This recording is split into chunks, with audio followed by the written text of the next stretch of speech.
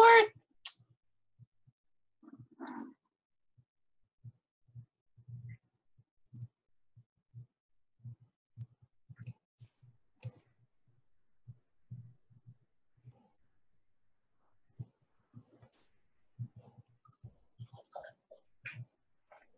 Hello. Good evening, everybody. And the Twitch first. Hello.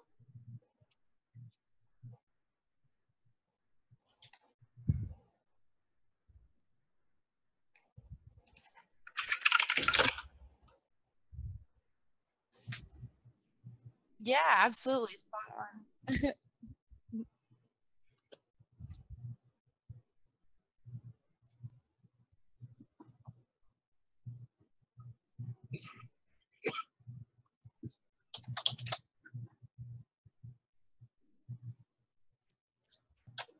That would be science, technology, engineering, mathematics, and art.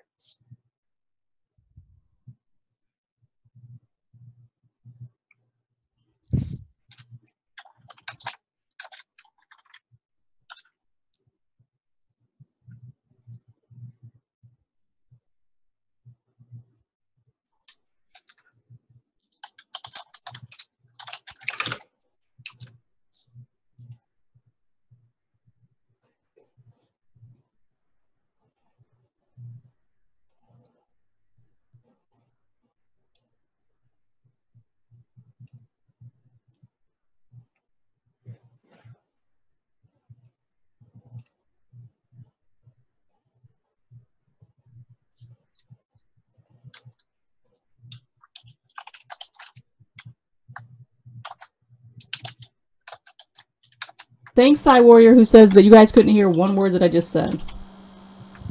Apparently, I was muted. We were for a portion. Oh, we're not yeah. anymore. Now we're not? All right, awesome. Thanks, Psy. Great sound check. She's checking me. All right, so let's get into our interview section, and I think we're going to start off with, Maida, let's go into a little bit of your educational background. I want people to know who you are, what you do, and why you're sitting here talking to us. Sure. Yeah, no, I could talk all day about that. I guess for me, it started, my mom was a lawyer and she worked at IBM when I was growing up. So I always really looked up to her. And likewise, my grandmother went to law school. And so I just thought it was the bee's knees watching my mom come home every day and talk about working at such a big tech company. So I followed in her footsteps. I went to UNC, University of North Carolina at Chapel Hill, which is the local big public school in North Carolina. I got a philosophy degree in undergrad, specializing in Platonism, which is Greek philosophy, ancient, because I expected to go to law school, and they tend to score really highly on the LSATs, which are the exams you need to take to get into law school. Graduated from, after I graduated from undergrad, I didn't really know what I was doing, but I knew that I didn't want to be bored and I wasn't ready to go to law school yet. So I just dragged my feet. I visited my family in Iran on my dad's side, and I got really lucky. I happened to just talk on Reddit about Star Wars or something. Someone who worked at Escapist Magazine, which is one of the larger games review sites, and got in for an interview and got hired as their community manager as my first job out of undergrad, which I didn't even know what a community manager was when I was applying. So I'm super lucky that I got the job because I did not properly sell myself in the interview. But I worked there for 2.5 years, learned to be an editor, worked under a lot of really awesome, strong women like Susan Ardent, who worked at Joystick and now I think is at Games Radar Plus, and Janelle Bonanno, who was the executive director of the Video Game Bar Association and now is like a brand director, probably got the right title, does brand work at Wizards of the Coast now. But anyway, so I worked there. Other people there were also attorneys and reminded me of how much I still was really passionate about arguing with the community about our code of conduct. So I just silently submitted my application and got into law school, and it really broke my heart to have to put in my notice, because working at a games magazine is like a dream job I never even thought to dream of. And so, yeah, I was really lucky at my law school. I talked my way into getting an introduction to the general counsel at Epic Games, where I ended up working for 2.5 years, roughly, on and off, throughout law school, shadowing their in-house counsel. And during that time, I also met Ryan Morrison, who's the video game attorney. He was just starting off his practice, and so basically the summer I wasn't at Epic, I was Ryan's first hire as an intern. Continued to develop my relationship with him, and then when I graduated this past May, his law firm had grown to the point where they were ready to extend their first official offer. So I was his first hire, like, again, which of course has sentimental value to me. And so now I'm a few months into being an attorney, working out of Raleigh, North Carolina, working specifically on primarily video game law. So dream come true totally from the beginning. It seems like you had a clear direction and knew what you wanted to do as far as going to law school from a very early age. And I think a lot of people, especially when they're in high school, have no clue what they want to do, right? Or at least feel like they have one or two choices. Do you feel like it was because of your parents that you felt that you were so secure in making that choice? Yes and no. So I would say definitely yes, in the sense that I thought it was possible, because we were not always well off before my mom graduated from law school. And so a lot of, my peers or family members definitely didn't see that as a possibility, whereas from a very early age, I knew, some people, especially women in my family, had gotten these terminal degrees. And so it at least was part of my language, from an early age, considering it as a real possibility, whether I would or not, like not whether I could or not. So I feel like that's really important. Although I will stress that my mom never pressured me to follow in her footsteps. It was mostly actually everyone else that would just say, wow, you're so much like her. You are going to be a great attorney too. And while I don't know if that'll end up being true, I really hoped it and worked to accomplish it.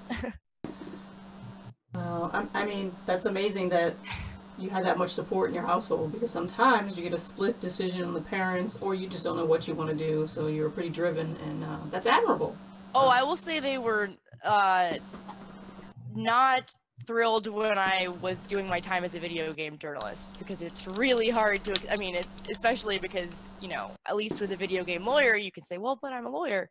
But when you're a game journalist, every games industry job conversation starts with justifying that you work in games. And so when your follow-up is, yeah, and I'm, writing content online that I'm really passionate about, it's a lot harder of a sell to make. But at the same time, yeah, I definitely was raised to be independently minded enough to feel like it was an option. Sorry, guys. Result? Thank you. Maida, we talk an awful lot about esports on this show, and something that's kind of come up is, the need maybe for like a players union. Do you think that esports players would be benefited by a sort of players union, and do you think this would be well received by the industry as a whole? I think that topic comes up a lot, not just in this area, but just in athletics in general, because there are so many concerns about the vulnerability of the people that are kind of the revenue generators, right? You have these often children, teenagers coming in and pulling in 6-figure salaries sometimes, and their parents are involved as well in a lot of these things, and you have the company involved and team owners and just a lot of different interests coupled with these potentially very vulnerable people. So I would say, that definitely is an area that needs more attention, and I wouldn't be surprised if there were developments in that field in the very near future, especially, of course I have to mention we're all focused on what happened at BlizzCon today, this big announcement about, did you guys hear about The Overwatch League. Yeah, exactly. They're changing the structure of their leagues to be more like, you know, the NFL or other athletic institutions, which is really interesting. You know, I don't know how much I can say because I'm sure I am sure that our firm is involved in some respects, but because those fields also have a lot of questions about, you know, how the practice is being run and whether people are all being treated fairly, I think there definitely is a need for more scrutiny in the process, especially as the money continues to increase, because our industry is, you know, not just the fastest growing, but also already, I think, the largest revenue generator amongst other digital media forms. So I think this is only going to become more important, especially as these games are just exploding in popularity, and so many other studios are also joining in these practices and attempting to get their you know, name in. Like, for example, at Epic, we just released, and I can't say we anymore, Epic just released Paragon recently, which is, you know, another hopefully big rising esport game, and also another local game, Lawbreakers. There's just so many studios, especially here, that are focusing on that, just because they see it as a viable, new, growing, maybe, I guess, the biggest sector of our industry right now. I would agree. It's so hard to predict how it's going to go, though, and I hate to make any kind of blanket statements. I mean, that's the lawyer in me, but also, Right. you know, it's always often down to individuals, whether people are, you know, in the right or the wrong in any situation. So I think more transparency is always going to be beneficial to those processes. What makes, I think, esports and games unique is nobody owns basketball itself, but people definitely own these franchises, and how that's going to play out in the future with these models of wanting to have, you know, global, more publicly involved processes. It's really exciting and terrifying all at the same time, in the best way. Yeah, definitely. So my question to you, as obviously someone who's involved in it from a legal aspect, what are the 3 big issues that you see in terms of esports? Oh, well, I think, you know, besides this question of, you know, unionizing, the other one that came to mind when I was first thinking about agreeing to do this talk was everything that's going on with CS:GO and all the issues about gambling. Not that, you know, that is going on there, but there's so many questions about it right now, as far as like creating marketplaces around digital products and then having them be, you know, potentially convertible back into cash, and then knowing that you have a lot of kids playing games, you know, to what extent is every company responsible for, you know, what's being done, or, you know, being directly involved, and, you know, how directly are they profiting, and to what extent do they know it? You know, it's, I just think that is all very interesting, and I'm again terrifiedly watching it play out on the sidelines. And I think the third thing is just general education, and this applies to indie devs and maybe just the majority of the industry that's not traditional AAA in-house development, is knowing that you need to consult with an attorney before signing away legal rights. And that sounds really obvious, but again, like, so many of the people involved in this are getting involved from such a young age, or they're coming at it from a tech industry background where, you know, our default is how can we do it quicker, cheaper, more efficiently.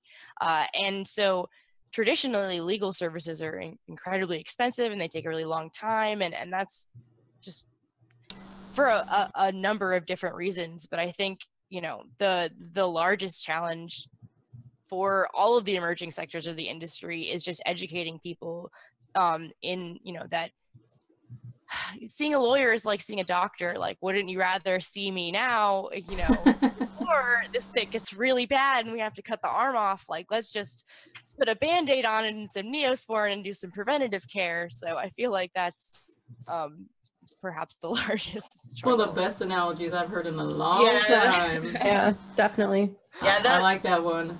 I like that analogy because I think I'm gonna keep that. Five. Maybe use that on my teenager once or twice. So that's a good one. I have a question in regards to, and we just talked about, you know, Blizz, their announcement with the Overwatch League, and things are changing, and I don't even know if I can react to it. Yeah, like, it's such a huge thing. But we've talked about it here on the show many times. We knew that there is going to be someone or some IP that is going to have to, you know, step up and start making some of these drastic changes, because it's warranted in today's society and where esports is moving and growing so fast.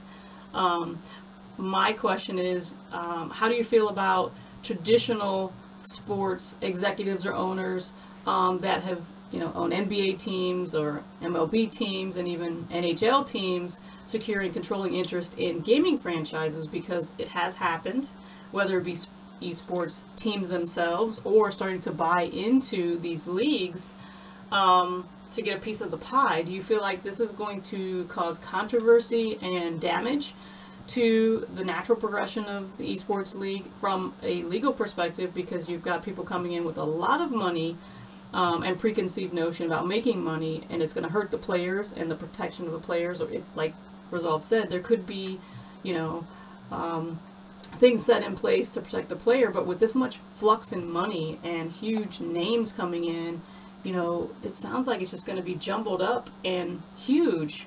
And before you answer that, let me just say, Acid Rain, thank you so much for that resub, 3 months in a row. Hype. No. Guys, throw up your Phoenix for Acid Rain, and we thank you again for donating to our scholarship foundation, Rain. And just for you, Resolve will now do what? What? What do you usually do when Rain subs?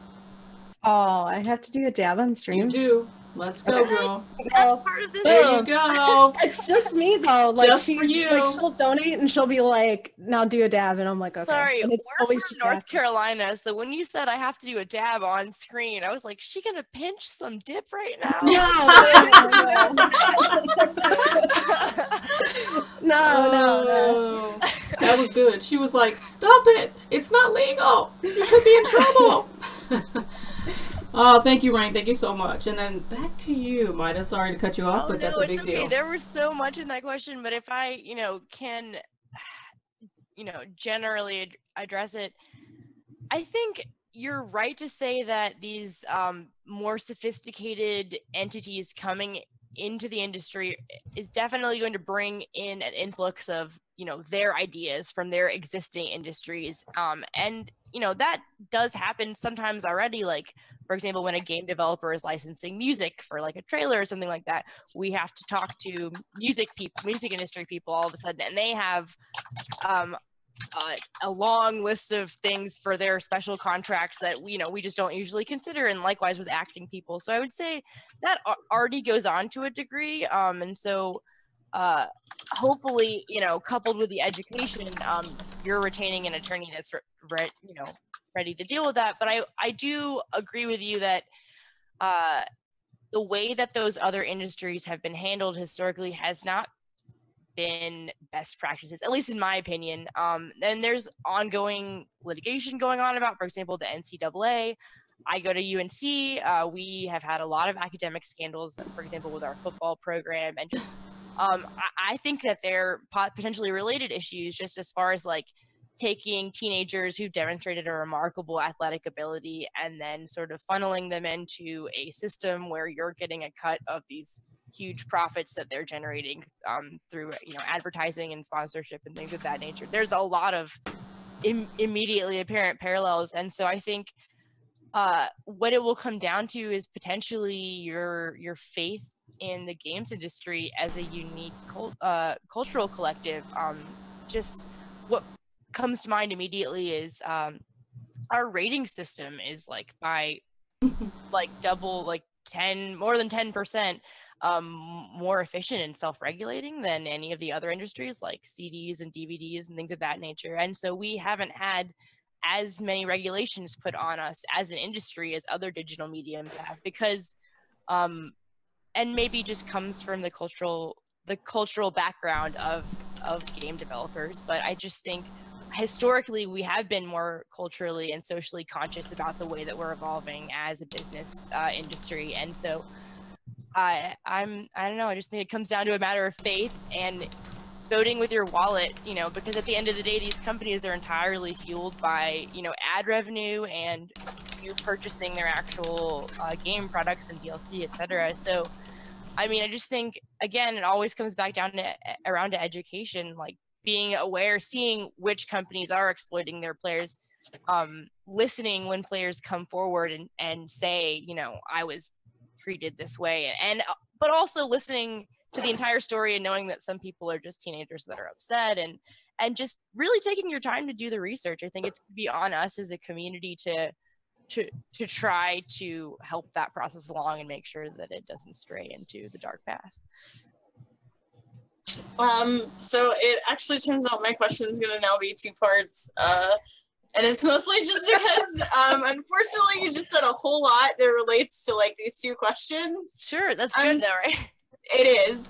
So the first thing is, I don't know if you knew anything about League of Legends, but a couple weeks ago, we talked about kind of the problem with LCS, vis-a-vis Monte Cristo and some of the things he said. And a lot of people have brought up the idea of allowing players to have investment into their own leagues, like, for instance, the NFL does, where the team owners are the ones who basically own the league, and those players make all of that money from their own investment with their essentially captains. Do you think that would be something that would be beneficial to esports players as a whole? I mean, it's hard to say that one particular model would be beneficial to everyone. And what I will say is, these models are, as far as I understand it, always going to come down to a contract that you agree to. So I really would sort of push the onus back on the individuals to know that the models that you guys are creating, like, you know, literally today a major announcement was made in this. So, but, you know, part of this hinges upon the participation of these players, including, you know, some celebrity players that are potentially essential to these games. So I would say the ball is as much in the court of these players as it is in these companies, because, you know, we're like a symbiotic community right now. That's the ad revenue generated from the viewers, which is generated by the players' extraordinary feats. So I would say, you know, if I was a player, recognizing that these are, you know, contractual relationships, I would consider that, you know. At the same time, though, again, cycling back around to, like, these sports are owned by particular companies. They, you know, they can pick up the ball and go home with it if they want to, and they don't have to let you play. I get a lot of calls from people that just want access to their game back, and it's surprising how often I have to explain to them that they don't necessarily own the game in the way that they think they do. That's interesting. Yeah. That's interesting. What a lot of people don't realize that digital products are licensed. This was like a big pet peeve of mine in law school. Once I because, you know, a lot of us grew up with the old school mentality of, you know, I bought my N64 game and I have this cartridge and now I can do whatever I want with the cartridge. And you sort of assume that that applies to contemporary purchases that you're making, but that's... And it doesn't. Not what the terms of service say. Yeah, that's pretty interesting. I mean, I guess you have to come from the perspective of everything that you buy in that capacity has a license or a copyright. I mean, it's like music, you know, or television or logos or, you know, things like that. But it is a hard pill to swallow when you lose access to it.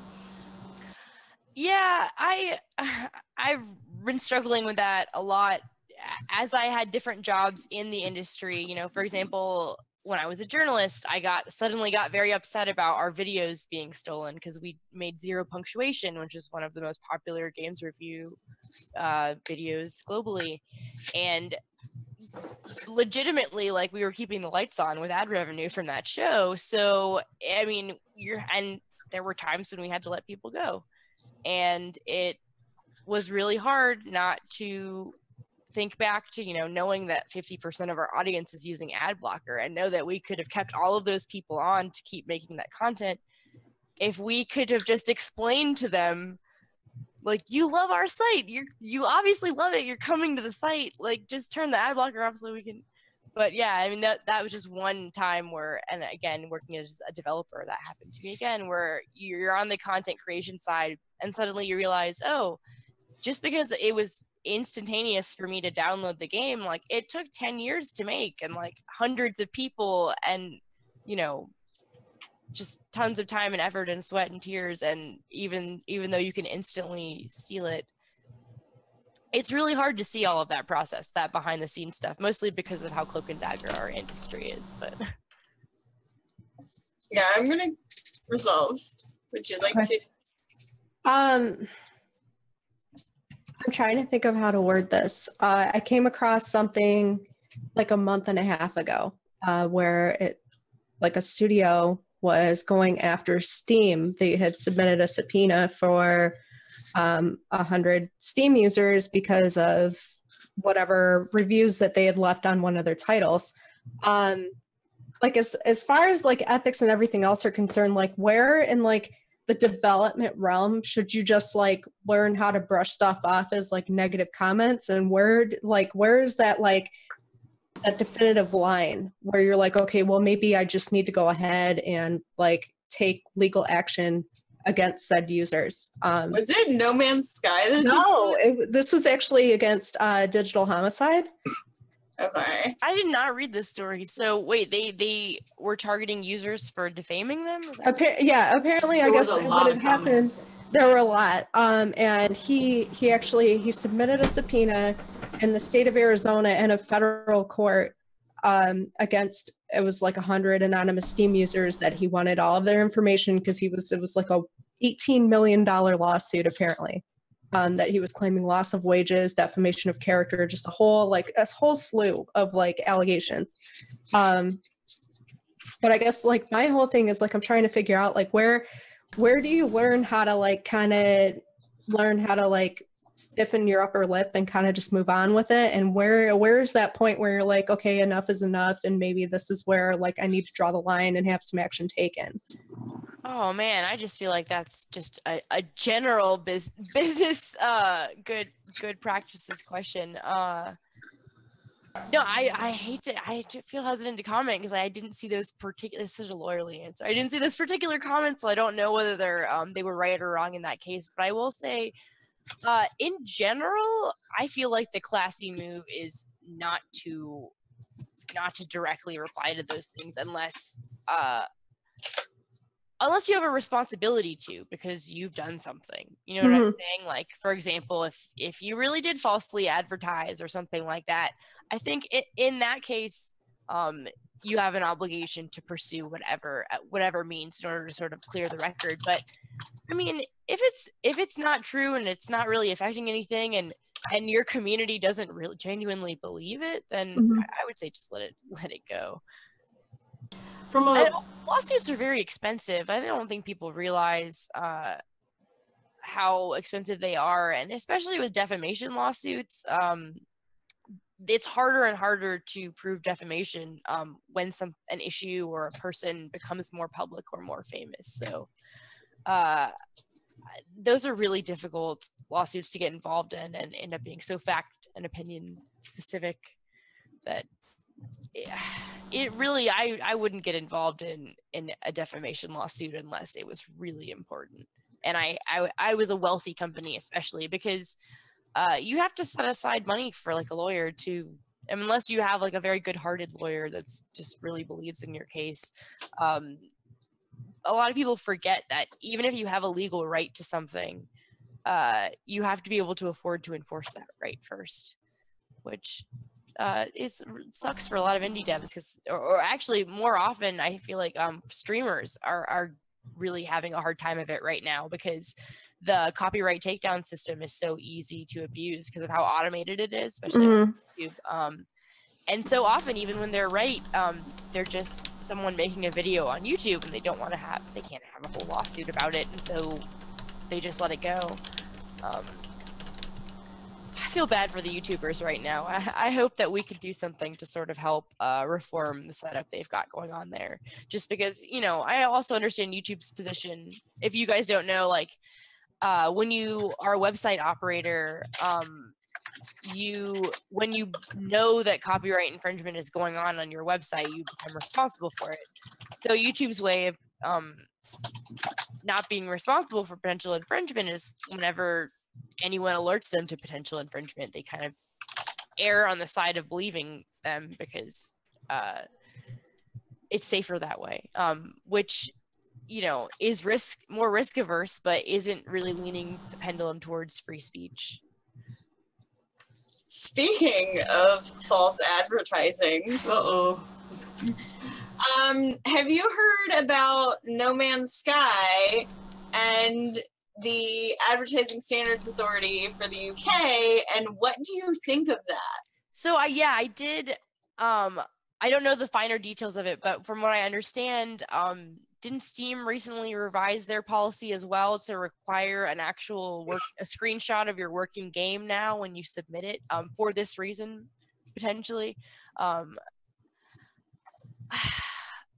think No Man's Sky set a precedence with a lot of changes for them, because they were like, well, crap, what do we do now? We had so many refunds, so many people upset. We can't have this happen to us twice as a business.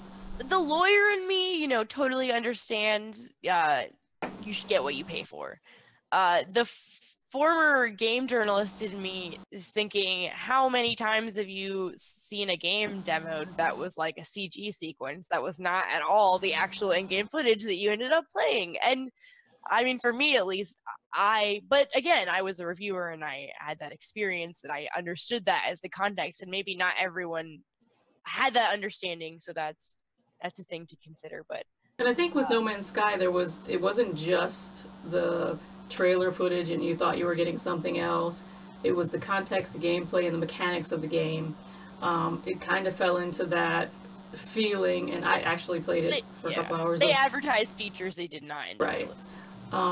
So how do you think this example of No Man's Sky has changed the way that Steam is doing business in this capacity, or has it? I mean, my instinct is to say, and I haven't seen any factual data to back this up, but I guess my instinct is to say again that more transparency has to be better, right? And I just feel like in a market where, because so many game development engines are free now to access, you have so many more games hitting the marketplace, and you also have, you know, new funding mechanisms like Kickstarter and whatnot, allowing so many more products to get out there. And I think there are a lot of questions being raised about how money is being handled and the ethics of it. And I'm encouraged to see, you know, even though it may be difficult and there may be, you know, if I was Steam, I would be frustrated with having this headache, certainly, but I would say for consumers, it has to be better for them. Do you agree, Resolve? I definitely agree. There definitely, and I've commented on this before, there needs to be some sort of standard, especially when it comes to advertisement. You can't just, you know, be like, hey, we're going to put in this feature and then release a game and you're like, where is it? You know what I mean? And it's just, you know, especially like as a consumer, as a gamer, it's really, really frustrating and difficult to like watch like you know, the previews of games, the trailers and everything else, and you get like super hype. And there was this huge hype train behind No Man's Sky, like to the point where I'm like, yeah, I'm going to get this game. And when everybody got it on release day, they're like, don't get it. You're not. And I'm like, why? And they're like, oh, it's broken. Like it's nothing. All over again. Yeah. Well, and I think this sets a precedent now that when something like this happens, because this isn't the only game that's done it, it's the only game that people have had such a huge issue with that's done it. This sets a precedent that when other games do things like this, that we have some sort of recourse, that we as people are not just kind of SOL. I love hearing you talk about precedent. Maybe you should be a lawyer. Randoms in the house. Hey, Aegon, thanks for stopping in. Latin. So we're going to move into our hot topics. And again, guys in the audience, you know what that is. And before we roll into our first hot topic, I want to say again, thank you, Rain, for that resub. And those Lord Legends in the house, thank you so much for dropping in the show. And Pixie, you're up first. Okay, so I'm really excited about this. Everybody knows I love esports. If Holly were here, she would geek out as much as I'm geeking out over this. So we are going to be having an hour and 47-minute documentary about esports. Yay! This covers way beyond gameplay and game mechanics. This is all about how teams cope when they lose and how they work together as a unit and what goes on really behind the scenes when it comes to esports. Not when they're on stage and the crowd is hyped and everyone's rooting for them. What happens when people boo them and the way that they react to it. It's actually all about Team Liquid. So it follows their North American League of Legends team and their dramatic boot camp in South Korea in their LCS campaign.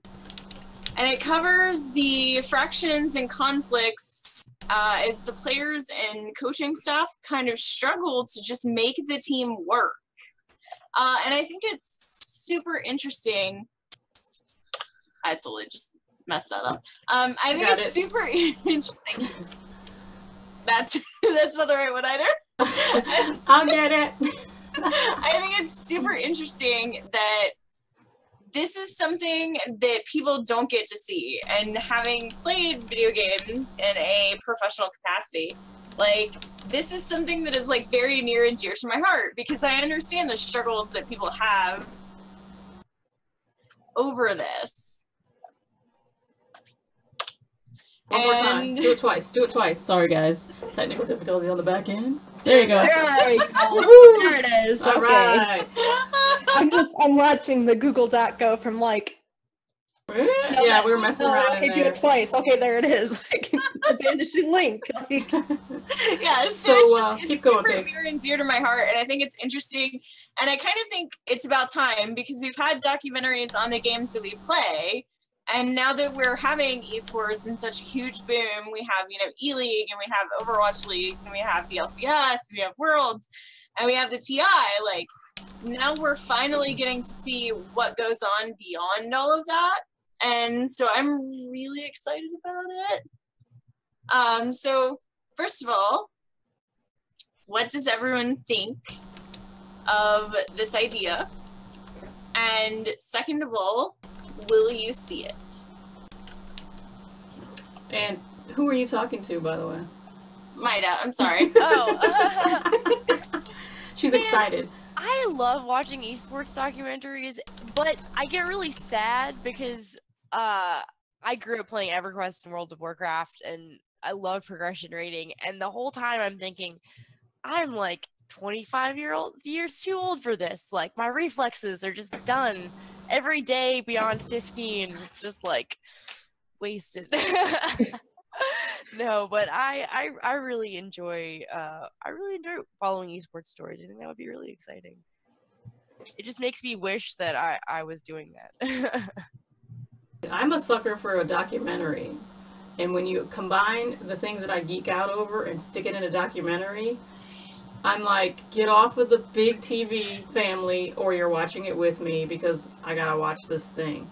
And the other thing that makes me excited is I can now pull Molly Squid Cheese into this so that she can watch something that actually, as a millennial, she's kind of like on the fringe, not really into esports, but it does affect her life because these are the new things that are coming up as sports in her world. You know, so there's a whole realm of change that's going on that I really want her to be aware of as a teenager, because someday, one way or another, this is going to affect her in a capacity of a job. I really think it will, because this is gonna get huge in our life, and in my life, I'm hoping, but in her life specifically. And you resolve, you and Pixie, of course, because you're younger than we are. It's going to be a thing, and it's going to be, I mean, we already are on national TV, you know, so it's amazing to me when you can combine those things. I'm geeking out already. So I can watch and see the inside, what's going on behind the scenes, what's really happening between the players and the coaching dynamic, and hopefully there's some candid stuff in there so we can really get a feel for how hard this is for the actual players, because a lot of people take for granted the fact that how many hours they have to practice, the diligence they have to have, the concentration of being on these teams, and they act like it's a big party. It's not. It's almost military style for them, where they're living in housing, they have a certain amount of hours to practice, they have meals ready for them, but not in a capacity of you think that it's such a luxury. It is strictly work for them. And then also, I would love to be able to see the downside of where does someone go if they have an injury, or if they age out. All those things that are, you know, for any other professional sports player, doesn't necessarily mean they transition over to casting, right? That doesn't necessarily happen in our industry. Those types of things. I think that's important to see the human side of what's going on in the league. Resolve, what do you think? As somebody who now works in esports, this is way past overdue, I feel like. This is really, really exciting, because I feel like when you say like, oh yeah, I work in esports, everybody's like, oh, you get to go to all the major competitions and stuff like no, like 9 times out of 10, it's not competing, you're practicing. There's logistics behind it. There's a lot of negotiating. There's, you know, a lot of behind the scenes that a lot of people don't even realize. They think it's just focused on the games and that's it. But, you know, there's a lot behind it. So to really be seeing like how the team, I guess, interacts and essentially, you know, just lives day to day, like especially boot camp, like that's huge. That's really, really big, because that's down to the nitty and gritty before like any major competition or anything like that. That's like when your nose is to the grind and you're playing the hardest you've ever played. So it's really, really exciting to actually see an esports organization actually step up, and they're like, you know what, let's go ahead and do this and show it, because, you know, it's not all glitz and glamour. It's not, you know, we're looking our best in our jerseys, we're on stage. Like these guys, you know, for weeks, months, sometimes, you know, they're grinding out the game to get to the best that they can as far as their ability to be able to compete at the highest level. Yeah, I mean, it's 10 hours a day every day, like at minimum. Yeah, I mean, like you're essentially like it's 70 hours a week that you're putting in to gaming, and a lot of people don't even realize that. They're like, oh yeah, well I can play for 2 or 3 hours every day and I can hit pro. Like no, you can't. Like it really, you know, like you have to live the game, like you really do. So I feel like, especially like trying to explain like the whole esports, competitive gaming, everything, like to my parents, like if I were to sit down with them, like especially my dad, because he's always been like kind of like into my competitive gaming and everything else, if I sit down and I'm like, here, just watch this and you'll finally understand it, he'll be like, wow, you know. So it's definitely like on an educational level, like for people who don't necessarily understand, like they'll realize that it's more than just. You're so right about that. My boyfriend is the art lead on Division, and his dad did not understand him being a video game developer until he got to see it on ESPN, like a trailer for Tom Clancy, whatever, you know, or Division, and he's hanging out with his friends watching like the Super Bowl, and his son's game has like a commercial, and he's like, oh, I get that, you know what I mean? And we're like, oh gosh, well, hope you never have to explain working anywhere that doesn't get on ESPN. Yeah. So let me go ahead. I was going to go to the legal aspect of things like this topic in documentaries.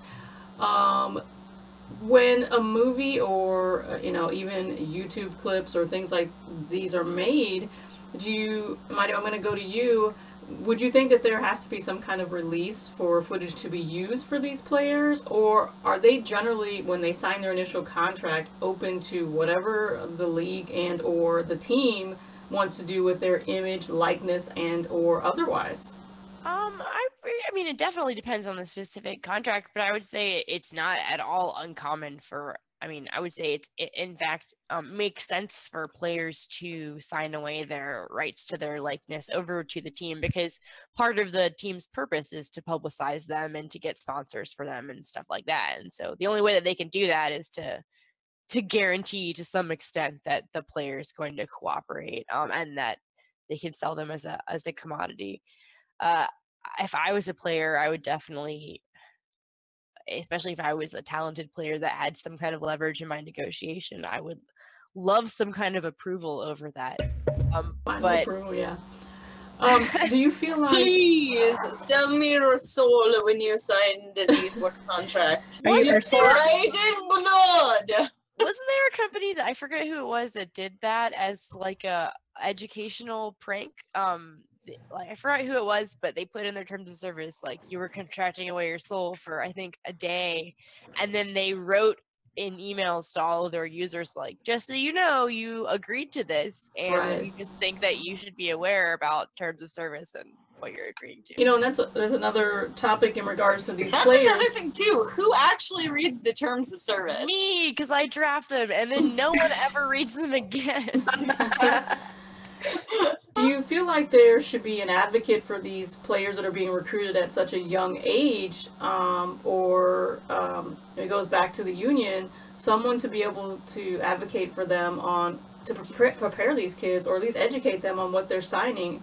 Or do you think that, and not on the back end, Team Liquid and other teams, do they have somebody like that, hey, if I'm a mom and my kid gets drafted, I have no clue. I mean, I would know some about esports, but as a legal aspect, am I able to obtain my own attorney to be able to say, okay, this is what we're going to do?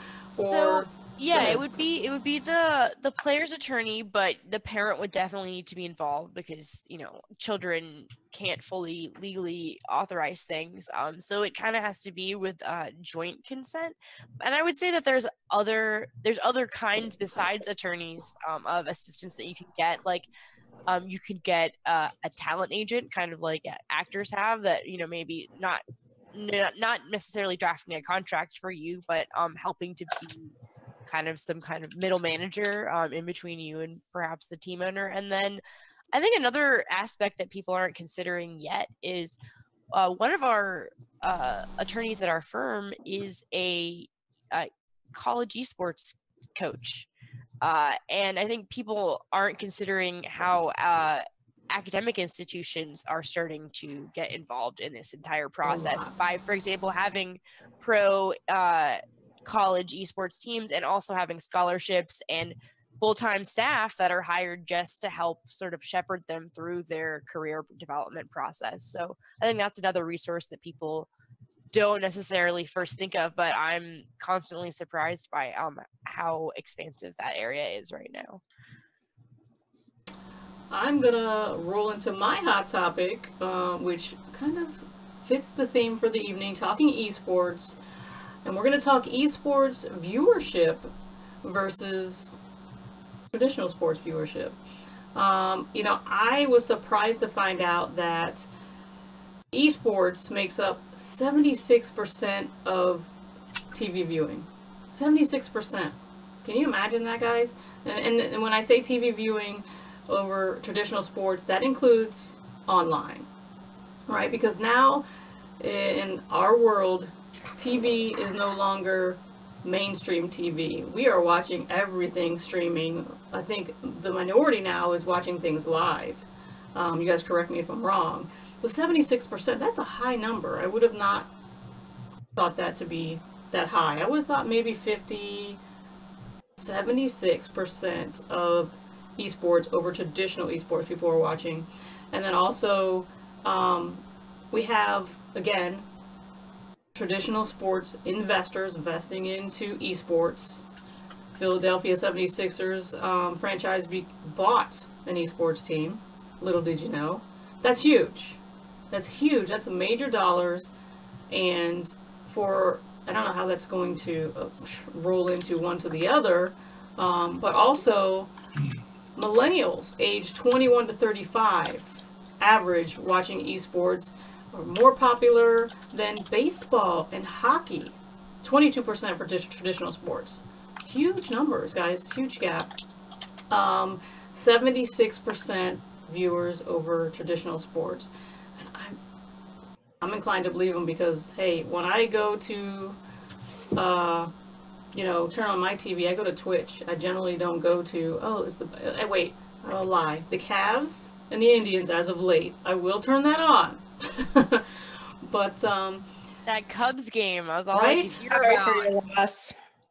My boyfriend said that he pulled it up on his phone at the end. It was rough. It was rough. One of our associates was there. Our Skype was just like, bing, bing, bing, Jason, are you okay? Are you alive? He's like, this is the greatest day of my life. Researchers say gaming brings in innovation in tech and a new consumer business model that is unique ability to engage and actively involve younger generations, meaning the millennials, where traditional sports and traditional media brings experience and advertisers and an effective platform. But when shall the two meet or collide is the better question. Do you guys think that tapping into this new esports market is going to be a good thing for, our national media? Or is it going to cause a total disrupt in our esports society, and you're going to see a total, rebuild? I hate to say it, but, like an apocalypse, things are going to change, and it's not going to be what we know as esports because there's dollars and influx of money because it's gotten so popular. I wouldn't be surprised if it sort of started to replace traditional sports just because, the first thing that I think of, because, my background is in content creation, is how much more expensive it is to have a football game than it is to have any kind of video game match of any kind at all. Just because, first of all, you have all the fact that it's a physical game. You have people using their bodies, getting injured constantly. They all have to go to the same physical place, fly there, get put up. Everyone has to you have to have a stadium. You have to fill the stadium necessarily, like with fans, because you can't just have like a quiet game. That doesn't make any sense. And I just feel like there's so many levels on which it's just more complicated and expensive to do traditional sports that I wouldn't be surprised if, just because of the same reason that print media is dying off, it's just better business to focus on esports, just because if you can have viewership in that avenue and you're not having to spend as much money up front, in order to create the entertainment, I would be surprised if one didn't slowly start to just encompass the other. I'm sure there will always be a place for physical sports, but I just kind of think of it like sort of like the Olympics, where you're like, oh wow, there is javelin throwing. Like, where has that been this whole time? I wouldn't be entirely surprised if like baseball was someday javelin throwing. But. What do you think, Rizal? The baseball comment kind of hurts. Baseball and hockey is what I grew up on. But I feel like this past year with the introduction of E-League on TBS is definitely a testament to it. My fear is that it's just gonna pretty much blow up too fast and then implode. That's my whole worry, is that you see these things that gain popularity so quickly and then all of a sudden there's interest lost in it. But I'm excited. I've highly anticipated the day where I don't just have to be on the computer or pull up Twitch on my Xbox and watch it in the living room, where I can just flip to a channel on my TV and be able to watch certain competitions. Like, I think that's amazing. Will it necessarily replace the more contemporary sports that we have now? I don't think so. I don't know. But 76% is huge. 76%, that's a scary number. Oh, I never would have guessed in a million years that 76% of male millennials are watching esports rather than traditional sports. I have to would. say that I am excited about the day when I can go into my local watering hole or wherever I'm at and actually ask them to change the channel to an esports match, and they not look at me like I'm sideways or crazy, because I want to watch esports, and or be somewhere with family and they're like, what are we watching? You know, it's up there, it's accepted. I don't feel ostracized or, you know, anything like that, because, you know, you can go and watch your basketball or your traditional sports and everyone's fine. There's only, and you know, at least where we live, maybe one or two places where you can go and actually watch, even with E-League.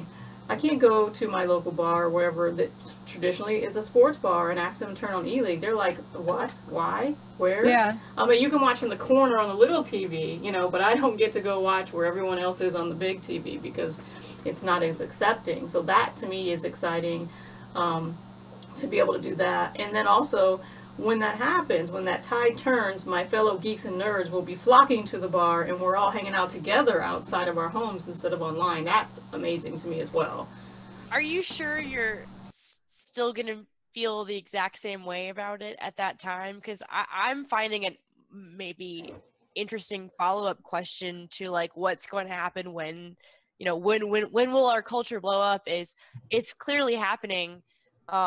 And what does it mean that nerds that grow up today and in the near future won't have to go through the fire, so to speak, in order to have those interests? Like, because I don't know, I'm just finding, I notice a lot just socially within the industry of, you know, young people that are growing up having, you know, always had Facebook accounts and things of that nature where it gets taken for granted. They have a club at school about it, you know, versus like when I was growing up, like every weird kid had to sit at the same table and you had your like theater weird kid, you had your painting weird kid, you had your gamer weird kid, and like everyone had their, and then you had that random weird kid that just like ate glue sticks. Yeah, exactly. And you had to hang out with him because you were all at the I think there's still that same type.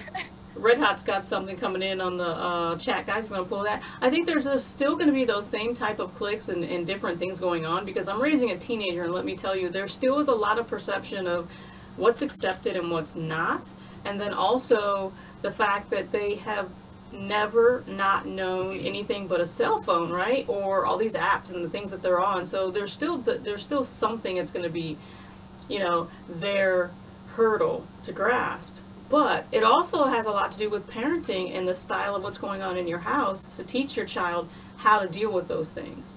I guess I meant more of like, I wonder how older nerds feel about younger nerds not having to go through this rite of passage. Well, let me tell you, as an older nerd, because I am the older nerd at the table here, and you all know that I don't like telling my age, but I'll tell you that certain cartoons that are coming back now was my childhood, and certain things that are coming back now was my childhood, and I was an Atari kid, so there you go, I'll date myself. So as an older nerd, I am not envious of you younger nerds, because I have a different perception of how I grew up and the things that I appreciate, although there's things about what's going on in your generation that I have no concept or no clue as to why you do what you do. Because I ask myself, you know, because online today is way different than online was for me. When you look at how you interact socially, or if you're dating or whatever, it's a whole different animal. So there's always going to be that. But I'm not going to allow it to negate how I feel about something, right? The joy like, of something for for me. How do I use this Tinder app? What do I do? I'm gonna go ask my husband, how do I use this Tinder app? You know, because he's about 8 years younger than I am. Is it swipe this way or this way? I am swiping right. I am. What's it mean when he says? Yeah, no, I just go ask Molly Squid. I'm like, this isn't working. To fit here, I just give it to her. Make it go. What's a filter? So the thing is, I don't Pitfall, right, Moles?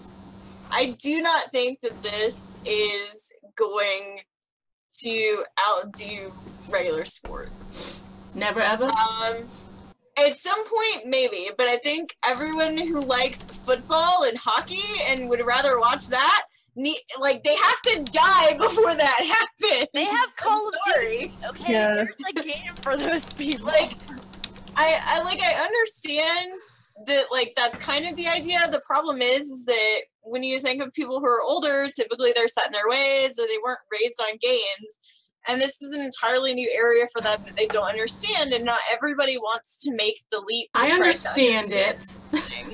I understand it just fine. I didn't say you didn't. We're not saying you Like specifically. my dad, like okay. 60 something, and my dad would never watch Call of Duty. Right. My dad would be like, you know, when I fought Nam. Yeah, I Like, get you. and that's the thing, right? Is that You say that, but I know like veterans that do play Call of Duty. So do I. Like, Yeah. So do I, but I know my dad wouldn't. So I mean, that's the thing, right? Is I think at some point this can overtake sports. I don't know that regular sports go to the wayside, because when you talk about like physical damage that's done by, you know, sports themselves, esports is actually just as physically damaging as regular sports are, because it does a lot of things to your spine and your posture, which cause a lot of problems like cardiomegaly. So that's a problem that like we can't address because we can't say, oh, well, like it would be healthier. So like that's something we have to completely throw out. And then the thing is I'm sorry, I have like a really hard time feeling like a football player does not have like a more rigorous activity. Physically, I think the football, boxing, any sports that has a physical contact, in comparison to your body and the damage it does, especially when you talk about brain damage and some of the other things, I think it's always going to be above and beyond. Now, mental stress, I think it's different. Brain damage is about the same as cervical spine damage. So wait. Let me go back. Did you just say brain damage is about the same as physical spine damage? Cervical spine damage. I'm sorry, cervical spine damage. No, you mean in the damage to your body or the capacity of lifestyle? Because that's a whole other question. And we're going way off topic, girls. Just so you know, down the rabbit hole. It is like important though. I mean, because if it is true that people are getting as physically injured in these, that would be something that, for example, this documentary would do a great job of highlighting. Right, and we've talked about that a couple times in the show. And I mean, psychologically, there's a lot of damage that can be done. There's a lot of pressure.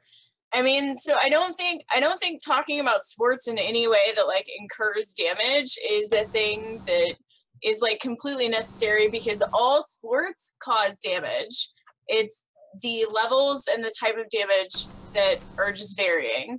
So let me just real quickly let you guys know in chat, if you want to get in this conversation, throw up that hashtag. I see Red has something he's going to throw in here in a minute. And OMG. No. Resolve, what was that, Resolve? So Terrell just hit us with a 3-month in a row resub. Ladies of the Round Table for life. Awesome. Smiley heart. Guys, throw up your Phoenix, flipping the bird. Let's do it, guys. Thank you so much, Terrell, for that 3-month sub and your donation to the Scholarship Foundation. Come on, flipping the bird. You know I love it. Don't make me yell at you. Do y'all and then I think flip off your audience whenever they resub? We do. We do. Yeah. And then I think we tell them to read between the lines, and then, you know, it goes from there. read between all the lines, guys. I mean, the thing is, too, is when you think about people who are, like, raised on this kind of technology, they take it for granted. And so I feel like, well, esports is going to be popular. At some point, esports is also going to be like, oh, I could watch this, or I could just watch my television show, because, nah. Hey, well, I have to say that 76% tells me that somebody's going to be watching, right? Right. Somebody's going to be watching, but for me, as a personal level, I'm always a lover of live sports. So it's going to be a kind of a torn thing. But you can go to arena and watch an esports match, you know. What did Red have to say before we get too far up in the chat? Okay, Red Hat said, one of the great things about esports is the fact that new stuff is constantly changing. We're always getting new games and new game modes. When was the last time a new sport was actually crafted outside of gaming? Esports is definitely the future because of the variety of new content that can be pushed out in a faster rate that pulls new people into it. That's an awesome comment. I'm going to let, Excuse me again. I'm gonna let Maida comment on that. Do you have anything to add to Red Hot's commentary? Because I mean, I know it's not a question, but it is a very good point. No, I mean it's a great idea.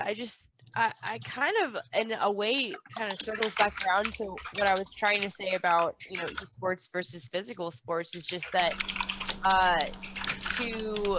to get a group of people together to play a game with you is, I think, easier than to getting a group of people together to play a sport with you, just because of, again, you don't have to all be in the same physical location, you don't have to distribute physical goods to everyone, etc.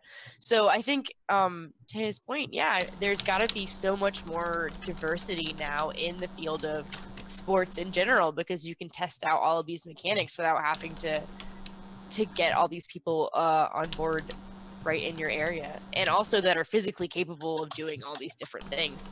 Whereas, you know, a person can play a lot of different kinds of games without feeling excluded, which for me, like, inclusivity is always a huge hook in gaming. Just personally, you know, for example, just one of my anecdotes is I had, at one point in undergrad, my neck had been broken, so I was like on bed rest for a few months, and it really gave me a lot of insight at the time into what life is like for people that are more permanently disabled, just because I couldn't walk or couldn't really get out of bed, for a few months. So I played Wrath of the Lich King, which was my favorite WoW expansion, a lot, and nobody knew that I was immobile, and they couldn't see me and stuff like that. So I felt like it was, for me at that time, it was just so exciting, because it didn't matter that I couldn't go along with everyone for the activities. Like, I could do everything that everyone else could do. So I feel like in that sense, there's just so much more you can do in the digital space than in the physical space. Well, on that note, we're happy to see that you're up and moving around, and you are so much better, because that could have ended so much worse. I got very lucky. I was 19, so I think that's... Did you try to do one of those backflips and it just didn't turn out well?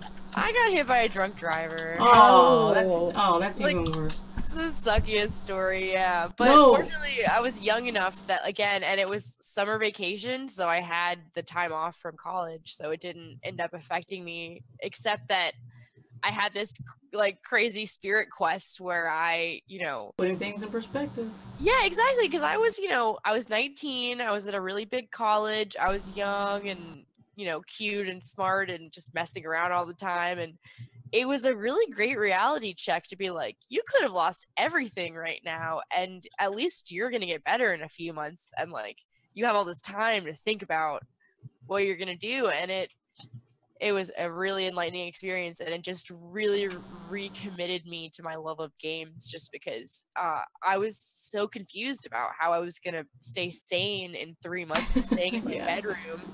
And the whole time I just kept thinking, there are so many people that can't get out of the chair, that will never get out of the chair. And, you know, whether they started there or not, like,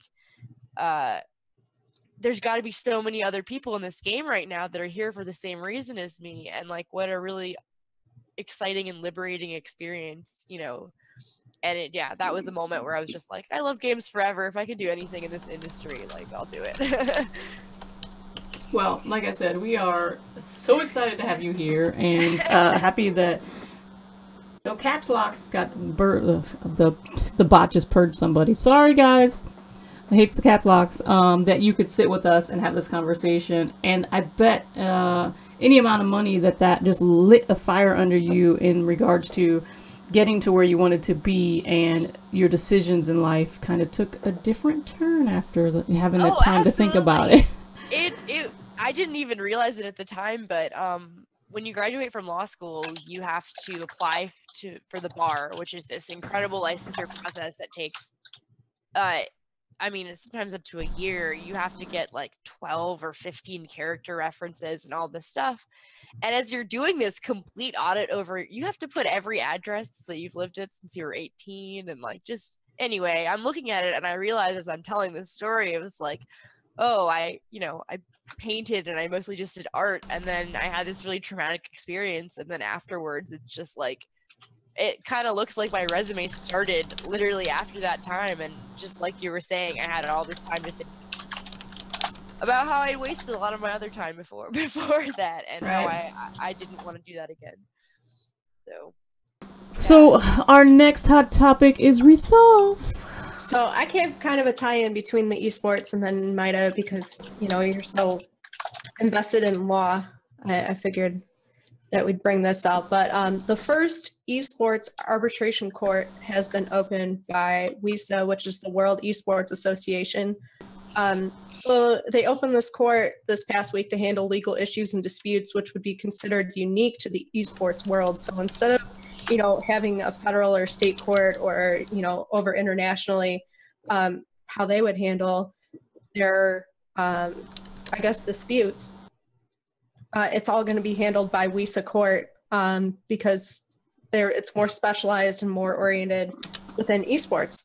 So although it has been founded by WISA, the court will operate independently and will be open to everyone involved in the esports industry. So we're talking players, teams, organizers, publishers, writers, anything that if you're involved in esports, you're open to apply, file a grievance or whatever. So for those of you who are not familiar, WISA was founded earlier this year by the ESL with the intention of standardizing and regulating the rapidly expanding professional gaming scene. So they promised to work on player representation, standardized regulations, revenue shares for the teams in hopes to further legitimize the sport. So here we go, we're talking again, the more legitimacy, so it doesn't seem like it's just, you know, one-sided or somebody's being taken advantage of. So it's anticipated that the court will be used to handle a vast range of issues to include contract disputes, payouts for prize money, distribution disagreements, misconduct within finances, and player representation. So there we're talking again, now we have somewhere where, you know, our players are represented. Every issue that's presented to the court will be decided by an impartial panel of 3 arbitrators, but those who are involved in a case may agree to use just one arbitrator for certain dispute. All decisions will be final and no appeals will be allowed under any circumstance. So if you go and you have a certain ruling, there's no way that it can be appealed. That's it, you're done. Wow. Those who are interested in taking their dispute to arbitration court must start the process with a written case submission, and then if they deem it necessary, an oral hearing will take place. So I kind of want to get your ladies' feelings on it. Like, what are your feelings about WISA stepping up to implement this arbitration system? Do you think this is going to be beneficial to the esports scene, or do you think it'll eventually flop? And do you think it was a right move for WISA to step up and do it, or do you think an outside organization should have done it themselves? Maida, I'll go ahead with you first. Just to sort of like, as some high-level background, arbitration is an alternative to a courtroom, basically. It's an alternative form of dispute resolution is what is referred to. It is also legally binding. Yeah, exactly. So basically, it's based in contract law, and the idea is that you are kind of appointing someone to be your judge besides an actual judge. And in that sense, you're sort of saying, hey, you and I as individuals, we have the rights to all of, you know, the legal claims that we have, or, you know, blah, blah, blah. And we're going to put all of our agency respectively into this situation and go to this neutral third party and say, you know, just like in a courtroom, here are both of our issues and let us know who's right. And we're going to agree to be bound by whatever your result is. And the difference, you know, from a courtroom is that you're consenting to be bound by this. So you're basically, at the end of it, signing a contract that's binding you to whatever their decision is. So that's just to explain a little bit about what it means to be, to what arbitration is. So there are basically a variety of different organizations, including like the American Arbitration Association, that have sets of rules that govern how they oversee arbitration, and also, you know, have different procedures for carrying it out. So basically, choosing one of these is a matter of preference a lot. Some people like different rules for different reasons, or that's the way you were taught. But I would say just in the most general sense, having an avenue of this available that is created with this particular marketplace in mind is a step towards it being more useful to the players inevitably, just because, like with our law firm, our whole business model is just that it's not that video game law is itself a unique kind of law. It's contract law and it's trademark law and it's business law, etc. But it's that we were one of the first companies that said, hey, this is a huge industry, and wouldn't it help people if they didn't have to explain what their industry was before they got their services? So I would say that has got to be useful anywhere, even beyond our use of it. So going to an institution, I can't really speak to, whether they'll be their rules that they're implementing are great procedurally, or whether the individuals running it, have sound judgment. But I will say just the concept of specializing in this field has got to be, more beneficial overall to the community, because it means that we're spending time on what's relevant. Mm. Yeah, definitely. Shrev, what do you think? I'm kind of torn.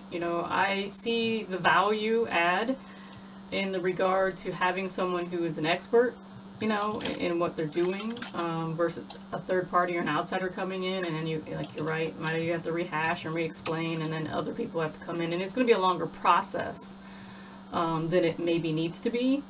I think there is something to be said about being first at something, right? And being able to break down the paradigm, and we've talked about this multiple occasions of having regulation or not, and I think this is a step towards that, right?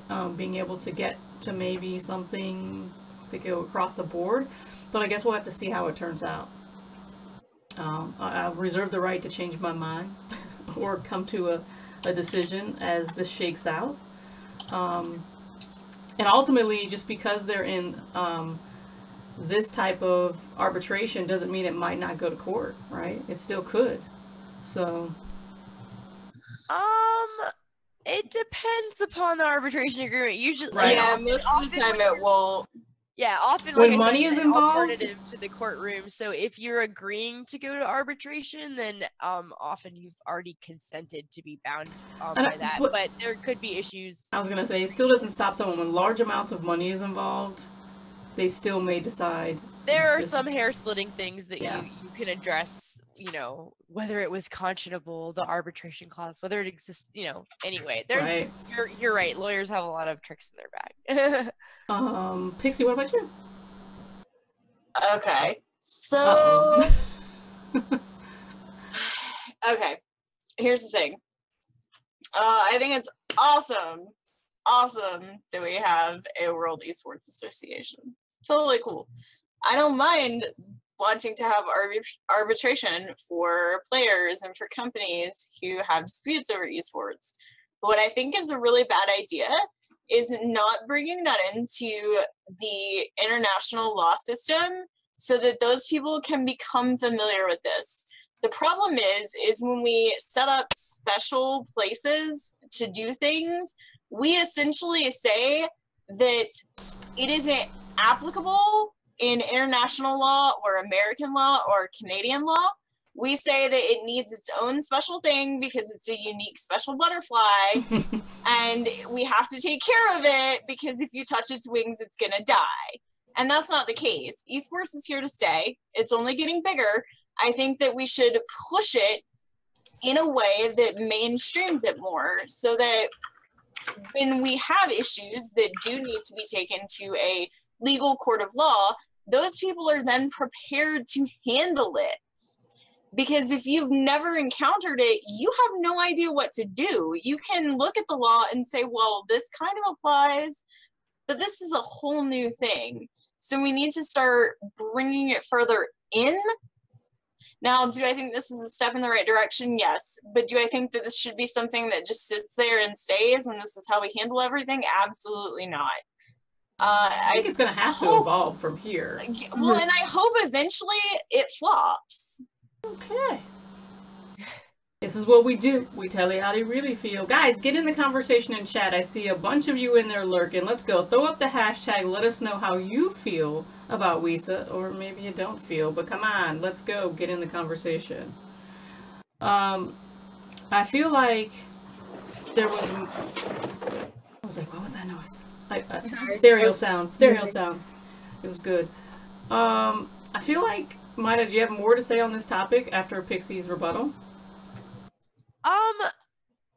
There was so much to unpack there. I'm not entirely sure I see the issue as far as, like, you know, having a new regional system potentially conflicting, I guess, in the sense of maybe you're concerned that, like, it is not going to be a model that can work in other companies because of perhaps like foreign arbitration restrictions, which I guess I do understand. But the other side of that is, again, since it is based in contract, that people from other parts of the world could, I guess, in my understanding, consent to participate in that tribunal as well. I guess, depending on, as long as it wasn't restricted by local laws in their country.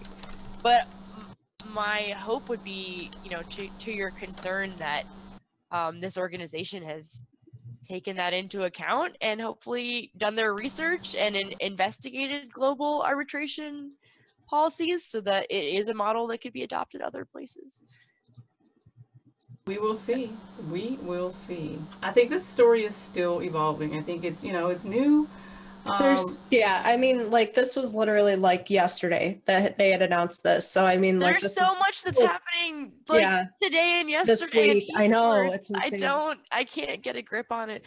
But I feel like the main thing that I want to keep circling back around to is, since these are just in the beginning stages of so many of these organizations, it's so easy at the beginning to talk about what your aspirations are, but, you know, only time will tell once the rubber hits the road how people are really going to act, especially with so much money in their hands. So I feel like, again, it comes back around to faith in our industry and in our culture and in nerds to not want to be jerks to one another and just keep our fingers crossed. And if we see people being dicks, like, not giving them money anymore. Well, I have to say that, you know, we do have some pretty smart people in this industry already, and people that are veteran in the industry and been around for a long time and have seen a lot of things change over the course of the last, 5-10 years as esports have evolved. So we got to give them some credit too, as business owners, as players who are now no longer players but working behind the scenes. So again, this is a story that we will stay on top of and keep you updated as we do week from week what's going on. But now we're going to roll into our We Are So STEAM segment of the show, where we're going to talk a little bit about what's going on in the world of science, technology, engineering, and mathematics, because that's why we are here week after week.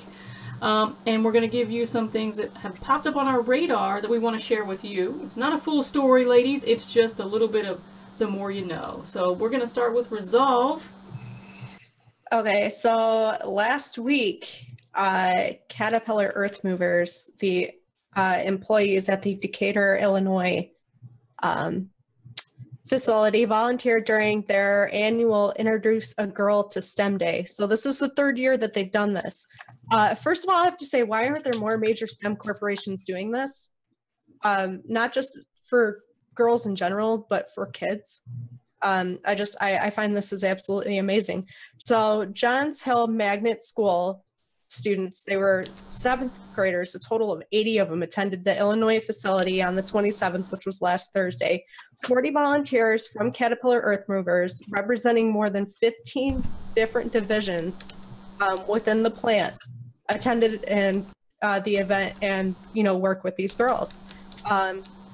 So it's sponsored by Caterpillar's Employer Resource Group, Women's Initiative Network, or WIN. And the organizations are concentrating on younger students earlier in their education development to help get women more involved in engineering and making sure to promote diversity in all that Caterpillar does. And then essentially the reason why they did that is they said, when we've approached young women who are further on in their high school careers, they've kind of already made up their mind as far as what they want to do with their lives. As far as careers, they've already researched the programs that they're going to attend in university. So it's easier for them to make a lasting impact. More importantly, I like on middle school aged girls and be like, hey, this is an option. I don't know if you knew that this was, but these options are here for you. So the young ladies started their day off by engaging in workshops using science, technology, and engineering common with the facility. And then they were split into groups to build mechanisms, assemble towers, and create LED Halloween cards, which I've never done that in the 27 years of my life. So awesome. So then as a follow-through, all of the activities that they participated in were linked to careers at the plant. So they would do something to be like, hey, if you want to do this, every day for a living, you can do it here. This is what you have to do, in order to go to school, to study this, and you could do this every day if you really enjoy it. And a lot of the feedback that a lot of students were giving, as far as putting together gear mechanisms, they're we just looked at it as a puzzle. It really wasn't that difficult. So I mean, when you approach it from that mindset, you realize that these sort of things are attainable, which is super awesome. So I was really, really excited about that, because you don't hear about that very often, and for them to be on their third year, and this is literally the first time I've ever heard about it, it's pretty awesome. I completely understand where you're coming from. I'm chair of my local Game Developers Association chapter, and one of the things we did was this past year I set up a global game jam site at my undergraduate university, their comp sci building, and I 80 or 90 people signed up for our site. And the first day when we did our intro, I had the producer of Fortnite come and give this, big intro explaining how to make a game, blah, blah, blah. And we find out that not a single person in the room knows how to use Unreal Engine, which Epic Games is headquartered one city over, and it's the major hiring studio in town. Not only that, but most of the other studios in the area also use Unreal Engine and trickle out of Epic.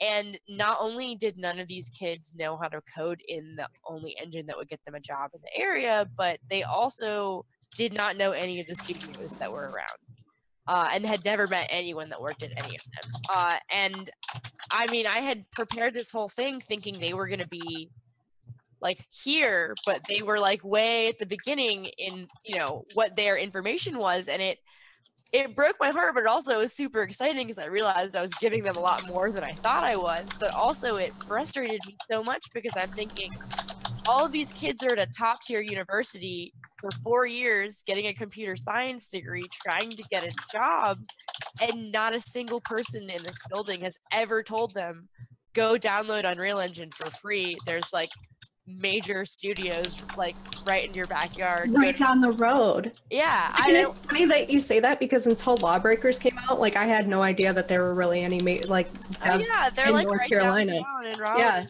Yeah. And actually Squanch Tendo, if you guys watch Rick and Morty, Justin Roiland, who makes that show, just opened up a new game dev studio that's half in LA, half in Raleigh. I've been following that.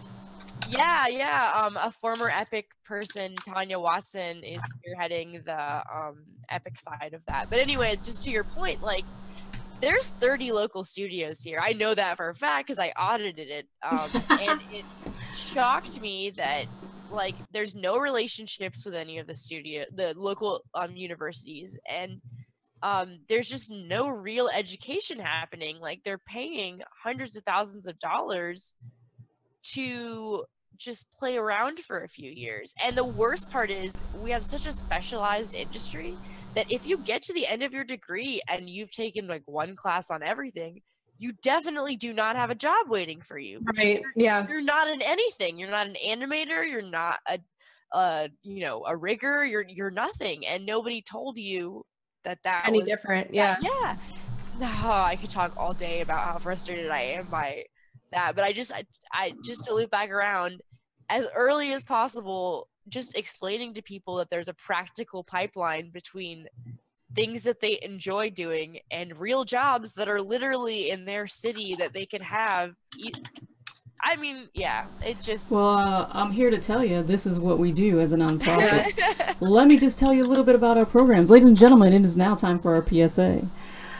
Ladies of the Round Table Inc. is a nonprofit organization who empowers young girls through 21st century technology to engage them in a career opportunity into STEAM. What is STEAM? Science, technology, engineering, and mathematics.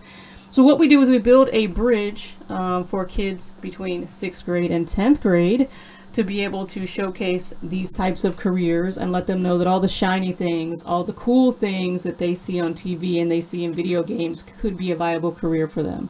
We bring hands-on STEM to where they are, where the need is great.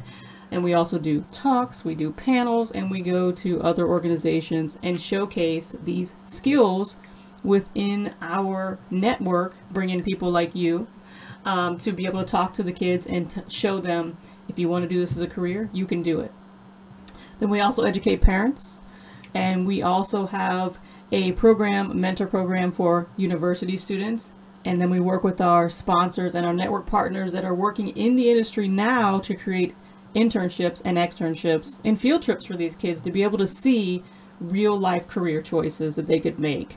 So this is where your scholarship dollars are going, ladies and gentlemen. It's not just to see us talk. It goes towards helping kids open up their mind and engage them in something that they have no clue that they could do. And also educate parents who are still today thinking video games are the devil, right? It happens.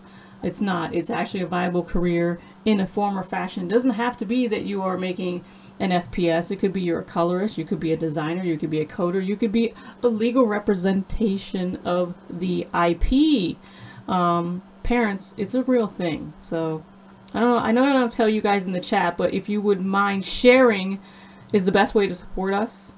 Opening up your friends to what's going on at this show, talking to us and engaging with our guest is most important. And I think I'm gonna go to Pixie next for her topic. Okay, so UW, also known as the University of Washington, decided to do a study to be one of the first to delve into why there are gender disparities across STEM fields. So they found 3 main factors in the disparity, but the most powerful factor they found was a masculine culture. It identified 10 factors that affected a person's interest and participation in STEM. So the 3 main aspects that were identified as that of masculine culture were stereotypes of the fields that are incompatible with how women perceive themselves, negative stereotypes about women's abilities, and the scarcity of role models.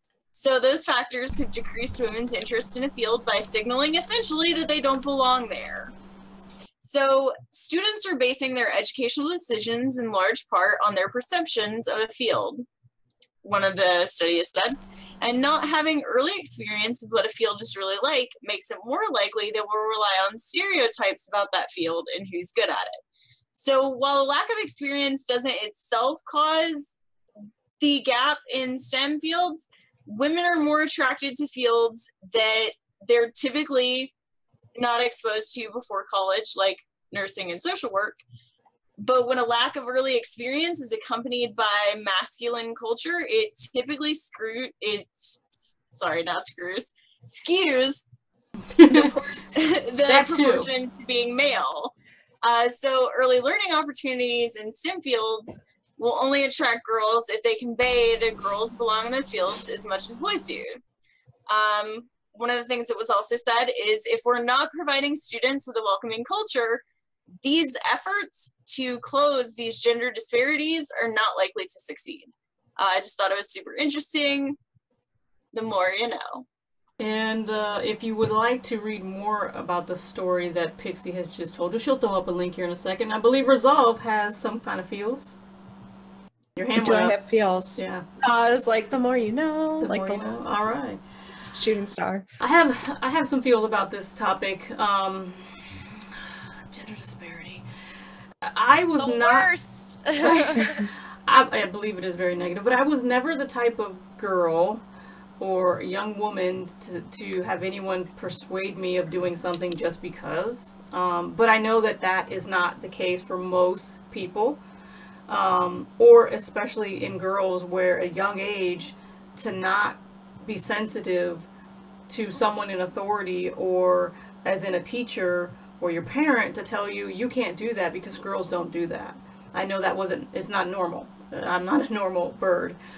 So I have a lot of empathy for those who have went through those types of negative stereotypical roles and or had those experiences, and it has made me want to do better as an adult in regards to helping others, as well as very sensitive to how I speak to my daughter and or how I project things onto her, because she has a different experience than I do as a young woman. I would love for her to be as strong as I think I am and or let things roll off my back, but I can't say that that's the case until she experiences something. So we take things as a case-by-case basis, because I would love to tell her, yes, you're going to do that because you're going to show them, you know, but maybe that's not the best thing for her and her psyche to my mom said I got to do it, so I got to stand here and take this.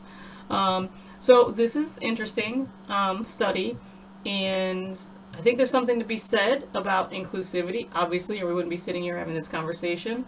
But I think it takes a support system for that to happen, right? I have so many You have feels? Give us the feels. I did not mention, but my father is Iranian, or he was. He passed away earlier this year, but he was first generation immigrant and is incredibly religious and conservative, and decided to move to North Carolina because that was like the closest to his experience of like being a farmer in the desert. So just as far as like context, have like tech lawyer mom and that on the other side. And so I don't think I've ever seen my dad as amused as the day that he saw me drive for the first time, because he thought that it was like a dog walking on their hind legs. He was happy, but like crying, laughing. He thought it was so cute and weird. And while he always, was really happy for me to go to law school, there definitely are all those moments in Iran where like you're saying, I would go there and I wouldn't have the mindset of like, I should do things different because I'm a girl. And then there would be all those awkward moments where like the women have to go sit in another place. And my dad's like, she doesn't understand that. Just let her sit with us. And so, just my whole life was a lot of like struggling explaining that conversation and not having a lot of support in that regard, and knowing that like although he would be so happy when I accomplished things, it was never like necessarily expected, and if anything it was like this weird, crazy, awesome surprise. And so that definitely, it was so lucky that I had my mom as an example to sort of balance out against that. But even now, I think as interesting it is to think about the preventative stuff, I think retention is another issue that people don't think about. Because for me now, I was a video game journalist. That was a very male-dominated field. And then I went into the practice of law, which is far more conservative, to the point where it was a controversial topic at our school whether you should be allowed to wear pantsuits, because some law firms think that it's inappropriate for women to wear pants. And so I just, every day, although I work at probably the most liberal, progressive law firm there ever was, I go into it knowing that I'm working in a field where other people that I'm interacting with are coming into it with an attitude like that. And every day I have to like kind of put on that same armor that I did with my dad, all those conversations of like, I want to be a leader. I want to do these great things with my life. And it's exhausting, even though you have your arguments are sound and you deserve what you're asking for. There's just like a toll it takes on you having to have that conversation, even if you're not verbally having it, just the posturing of like the power dynamics and all of that stuff. Like, it just is a lot. And every day I kind of think like, well, I really like painting. Like, maybe I could do that. Like, don't settle. Don't settle. I love being an attorney, but sometimes you get a little tired of all the struggle, and so every day I have to think back to like my mom as this example of someone that came home ecstatic every day, knowing that she was in control of her life and in many ways in control of the future of a gigantic tech company, and remind myself that as hard as it is, like, you have to hold on to those examples of people that did it and know that, like, you have to stay there, because the moment that you give up and decide that it's too hard, you've created a vacancy, and now those other people that would have looked up to you and seen that that was possible because you did it and put up with it, now they don't have that opportunity.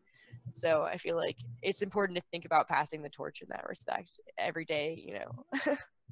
I always say one of the mottos for me in regards to what we do as a charity is, if they don't see it, they won't be it. So, you know, to sum it up in a little short, cute phrase, thank you for what you do, because you are setting an example for young girls. You know, even though, you know, you're younger than me and you are kind of starting out in this form of your career, there are women looking at you. There are young girls looking at you, especially in the capacity of IGDA, which we are members ourselves. And we thank you for that as well. If you guys don't know what that is, then you should. We'll throw up a link and you can check it out. The Scholars Program, can I just say please, that please. A lot of my career only happened because of IGDA. I didn't know necessarily what my next step was in law school towards getting back into the industry. And I blind emailed Kate and Tristan and just said, can I do anything for you? And they made me their like personal volunteer and helped, you know, I worked with them and they helped me get out to GDC, where I made major connections. And ultimately I ended up becoming a GDC scholar, which everyone should just, if you want to do anything in game dev and you're a student, go to IGDA, just Google IGDA Scholars Program, because they'll give you like a couple grand depending on where you live to go to a conference, and they'll set you up with a mentor in your specific discipline. They'll give you tours of studios, and basically all of these things we're saying, like, I wish the universities were doing. IGDA has funds set aside specific, and they have a Women in Games fund that's an entirely separate one than their general scholars pool. And I think it's comparable in its funding. So, fun fact, IGDA also offers a lot of discounts and insurance, all kinds of other things to benefit our community and our, gosh, our industry, if I dare say. Kate is one of our board members, so we're very familiar with I didn't her. know that. And, she's like my hero. She's everyone's hero. But she's like a real life Wonder Woman, I'm just gonna say. No, she prefers Lady Thor. She does prefer Lady Thor. She does prefer Lady Thor. But I mean, in the aspect of being a well-rounded superhero, Wonder Woman is my ultimate. And I know Psy Warrior is going to hear this and like cringe that I said someone else is Wonder Woman. But Kate in real life has tremendous superpowers in regards to what she does, and her stamina, OMG, is amazing. The example, like every time I'm in her presence, I think, wow, she has such dignity and grace, and every moment she seems so calm in the room, like she's been at war or something, and everyone else is just freaking out, and she's just looking at them with her like eagle gaze. Like, I'm just, yeah, we could talk about her all day too. I know, but I mean, IGDA is a great organization to get involved in, and really has an investment in helping women place into our industry and professional jobs. And there's so many resources, guys. I'm not kidding. And you don't even have to be necessarily in the industry to have a membership. There's also student membership discounts. Yeah, they're like, I think $30, or it's super affordable. So take a look, throwing up the link now, get on over and check it out, because there's lots of opportunity for you. And if you're thinking about getting into industry, please check it out, because a lot of information over there as well. Right, I think it's my turn on the STEM topic. Last one. Let me see how we're doing on time. Woo, we're doing on time. So I'm going to go through this really quick. I got excited because Minecraft EDU, everybody knows what that is. Educational Minecraft is a thing, but it looks like Microsoft is building onto this program when it comes to students and teachers. They've come out with a new educational edition, which is different from Minecraft EDU, which provides team play for up to 30 students, and it allows teachers to enter lesson plans, pictures, has a chalkboard feature, and also teachers can give instruction during gameplay. and it has a single sign-on feature, which is great for privacy and security for schools, which is awesome, and a non-character playable mode for if you're teaching for the educators, which acts as a guide in the game, so you don't have to always be in there with the kids, because you know some of the kids don't think it's pretty cool to have their teacher playing the game with them. So it's pretty awesome that you like can having your mom with you. Right, yeah, my mom's playing Minecraft. So the teachers can set up, you know, the curriculum and set the kids into the game and still be able to watch and grade and make sure that they're doing what they need to do. A teacher by the name of Mark Mangella describes this new version of Minecraft Educational Edition as a new awesome idea in this popular game, and he is, before this, had no concept of bringing this into the classroom. His students actually were like, hey, can we play Minecraft? And he's like, a video game in the classroom? So he looked into the different versions, and Microsoft had a beta version for teachers. They could sign up, and he signed up for it and got it because it's not released yet. And he's been using it in the classroom, and he's like, this is making so much difference in our kids today in regards to being able to have a dialogue with them. That's not just the basic book textbook and PowerPoint slides or whiteboard that we see today in kids. So this edition is actually going to be available for teachers at the Windows Store for $5 per user license. And it actually is going to be obtained under an agreement for $1 to $2 per year, which isn't bad at all when you talk about educators, because, you know, little do people know, teachers have to pay for this kind of stuff out of their pocket. School board's not going to give them the budget necessary for these types of things. I live in North Carolina. I hear about that. So, fun fact on these learning-based games, the revenue that is expected for this particular game is $4.9 billion by 2019. You know, Wow. if we're using this across education in the United States. So that's amazing. Pretty amazing. So again, when it comes to our programs and our community outreach, this makes me happy because we too can start having this Minecraft educational program in our arsenal. So when we go talk to kids in various places, we can actually set this up and they could be learning while having fun. Don't tell them that it's educational. So that's the More You Know in STEM for this evening, and I'll throw out a link in a little bit here so you can get to that. Thank you so much, Fofire, for that tweet. I hope you guys enjoyed the show, and again, we're here every Friday like clockwork. Maida, did you have a good time? Oh, I had a great time. Awesome. Thanks for having me. Epic time. Thanks for jumping in with both feet. And we'll have you back anytime you want to come back and you know, bring your own topic, because you know we're more than willing to sit you at the table and put us under a shotgun mode and go for it. Guys, thank you so much for following. If you hit that follow button, and hosting if you were hosting, You can come back and we'll be the guests. we'll be the guests. Yeah. And Well, I mean, you know, the shoe has been on the other foot before. If you guys giggle a little bit, you can just Google me and watch my old awkward escape and snooze videos. Yeah. Can we talk about how they always freeze frame on like you with your when mouth you're with your open, mouth like, open. It's always the most awkward like situation. like, and then they're like, "That's your first Google result forever." Like, and you keep. I tend not to watch. There you go. Go follow Maida and give her a shout out on the Twitter, and keep tabs on what's going on. We will put this show up on the YouTube for later viewing for those of you who are listening, and we appreciate you. And thanks for those subs. And we'll see you guys next week. Same bad channel, same bad time. Look at Fofire with those hosts. No. And don't forget, we got several people in the Lord Nation family doing Extra Life this weekend. We're going to give a shout out to Terrell, who's in the channel. We'll be doing Extra Life stream. And also DJ Psy Warrior, Extra Life stream. And over on Beam, Resolve, who else is doing Extra Life? True Elder Phoenix is going to be doing Extra Life over on Beam. And Is Red doing Extra Life or just Red, one on the stream? I don't know. I haven't heard anything from Red. All right. I think the role may actually be dual streaming on Beam and Twitch. So Oh, okay. either way, whatever works for you, you can view him. So popular. Yeah, guys, so don't forget to, Red Hot is doing Extra Life as well. So don't forget, guys, you know, every little bit helps with Extra Life. Throw up your donations. If you cannot donate, by the way, just view, share, hang out, keep them up for 24 hours. Keep them company. All right. Thank you so much for joining us for this episode. We are out. Dance it out, ladies.